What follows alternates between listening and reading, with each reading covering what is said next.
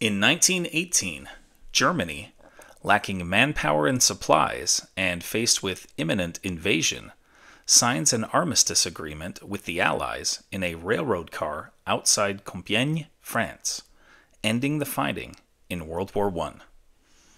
In 1919, the U.S. and many other nations around the world commemorate the first Armistice Day, celebrating that World War I ended 1 year earlier. Celebrations include parades, public meetings, and a brief suspension of business beginning at 11 a.m. In 1921, exactly 3 years after the end of World War I, the Tomb of the Unknown Soldier is dedicated at Arlington National Cemetery in Virginia during an Armistice Day ceremony presided over by President Warren G. Harding.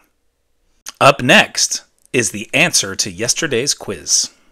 In 1954, the U.S. celebrates its first Veterans Day, expanding Armistice Day as a day to honor all veterans, not just those from World War I.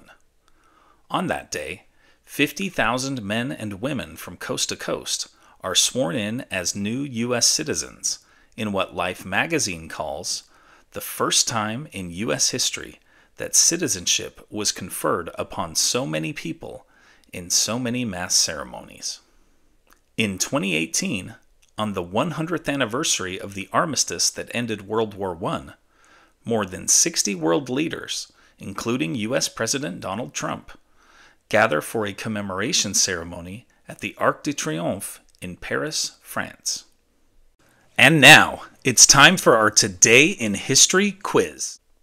Nazi leader Adolf Hitler was arrested and imprisoned for trying to overthrow the government in which German city?